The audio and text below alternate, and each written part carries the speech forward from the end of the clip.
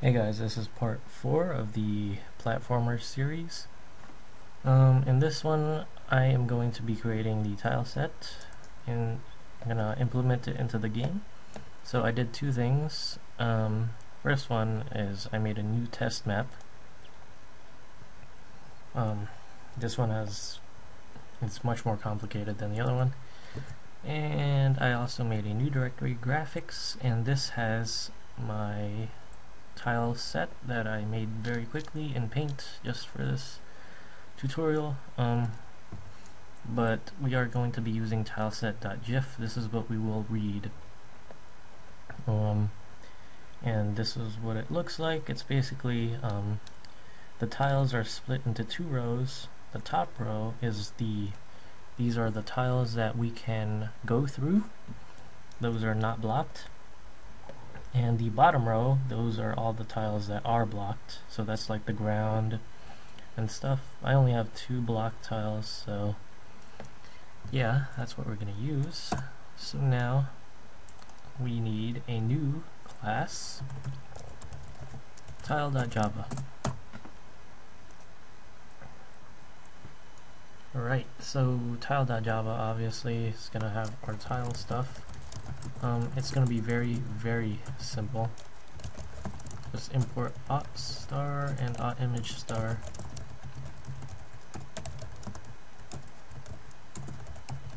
Actually, I don't even think you need auth star. Let me just get rid of that. We need the buffered image. This is going to be the tile image that we are going to use. And a boolean called block. This is going to tell us whether or not we can pass through this tile. Public tile, the constructor now, buffered image. We're going to give it 2 things, the buffered image and a boolean, and we're going to set those. That, and we're going to make 2 getters, public buffered image, get image,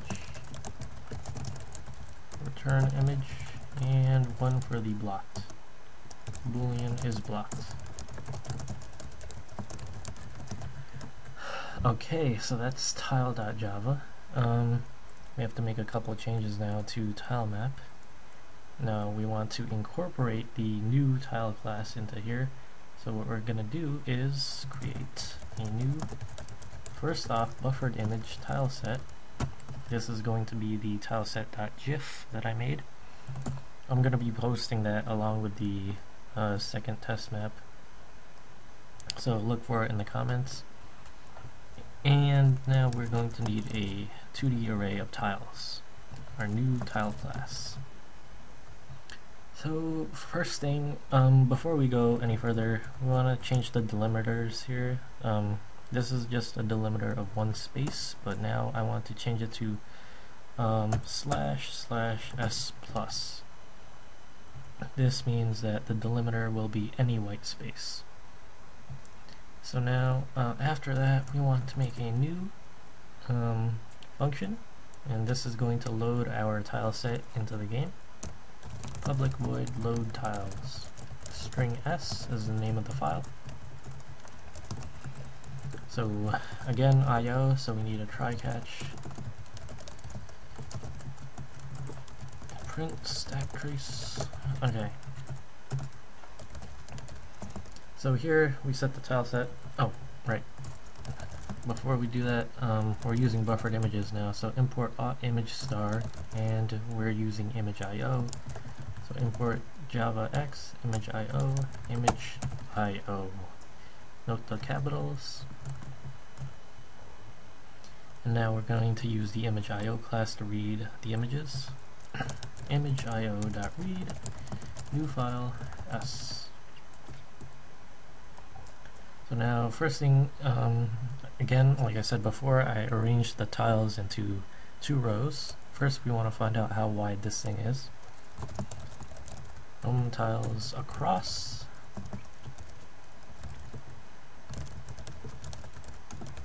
Get width +1 divided by tile size +1.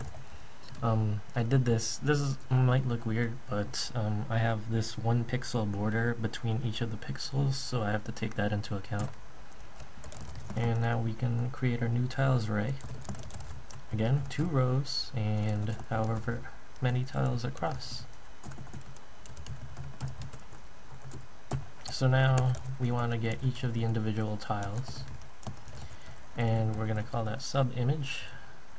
Now we have to loop int call is 0, call is less than num tiles across, call plus plus, column, sub image. We're going to get tileset. Now buffered image has this function called get sub image, and this is going to return a part of the image.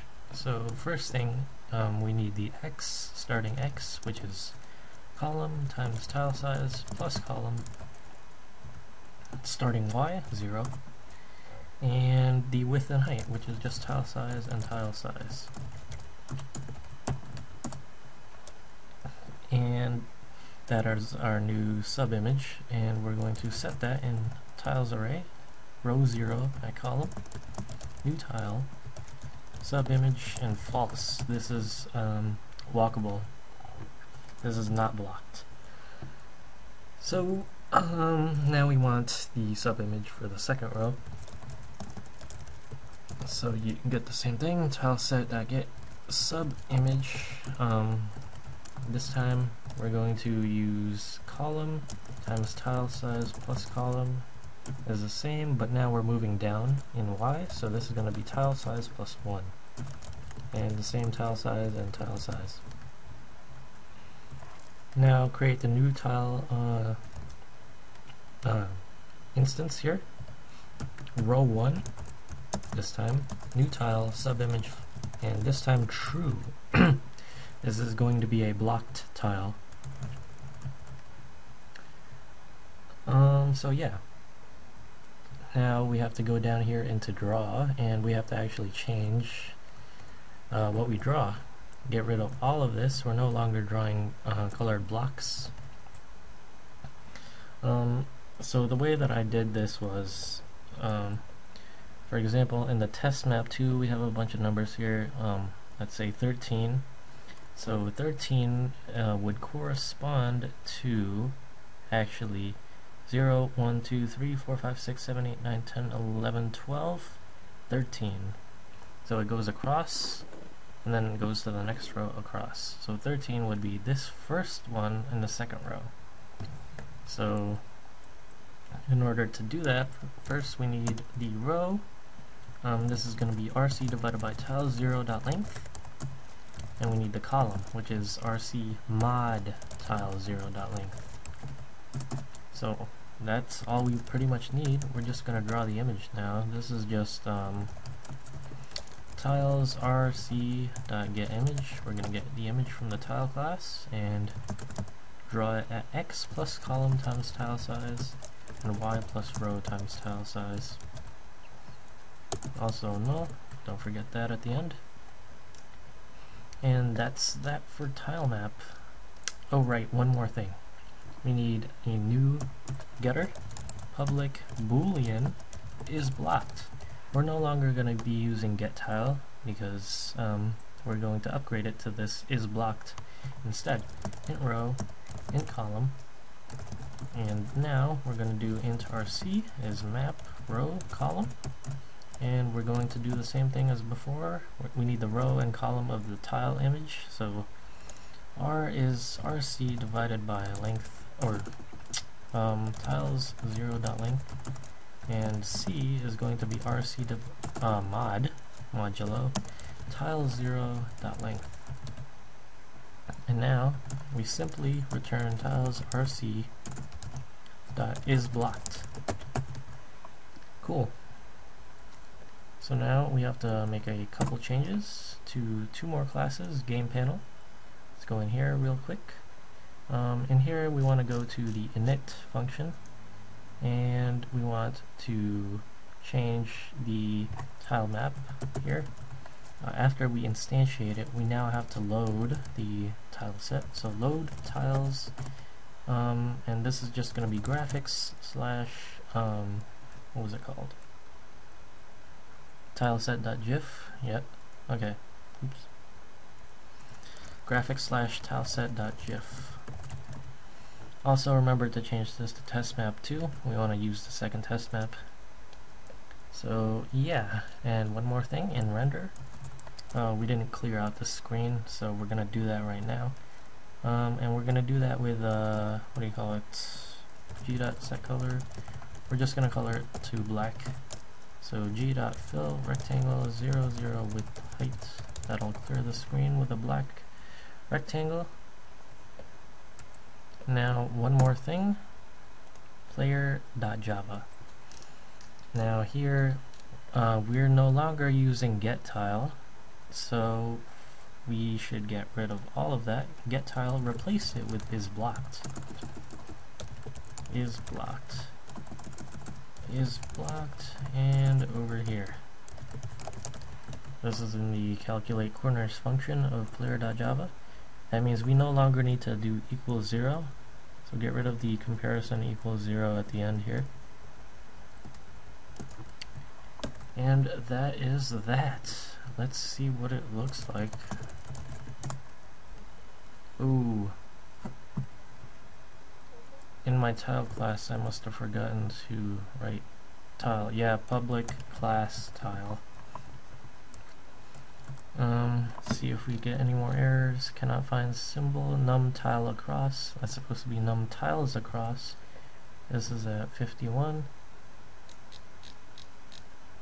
51 num tiles across with an S. So compile and run. See if this looks right. Okay, so here's our dude. And here's my basic-y looking sprite tile set, So see if you can get to the end of the map. Oh, that was too easy. Okay, so that is the tile set.